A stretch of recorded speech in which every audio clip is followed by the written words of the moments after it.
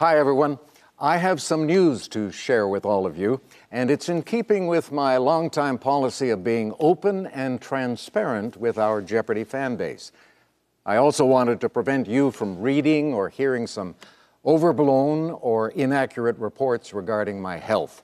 So therefore, I wanted to be the one to pass along this information.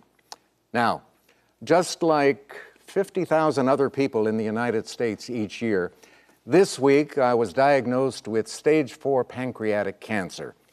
Now, normally the prognosis for this is not very encouraging, but I'm going to fight this, and I'm going to keep working, and with the love and support of my family and friends, and with the help of your prayers also, I plan to beat the low survival rate statistics for this disease.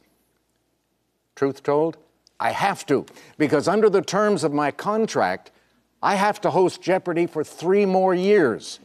So help me, keep the faith, and we'll win. We'll get it done. Thank you.